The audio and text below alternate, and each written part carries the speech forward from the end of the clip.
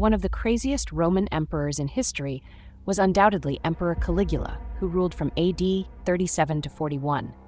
Caligula was known for his extravagant and wasteful spending, depleting the Roman treasury on lavish projects and personal indulgences. Rumors circulated about Caligula's incestuous relationships with his sisters, particularly with his favorite sister, Drusilla.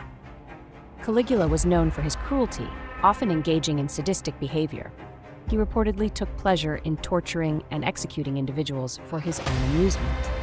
Perhaps one of the most bizarre stories about Caligula is that he supposedly appointed his favorite horse, Incitatus, as a consul, a high-ranking political office. While the accuracy of this account is debated among historians, it has become a symbol of his perceived madness.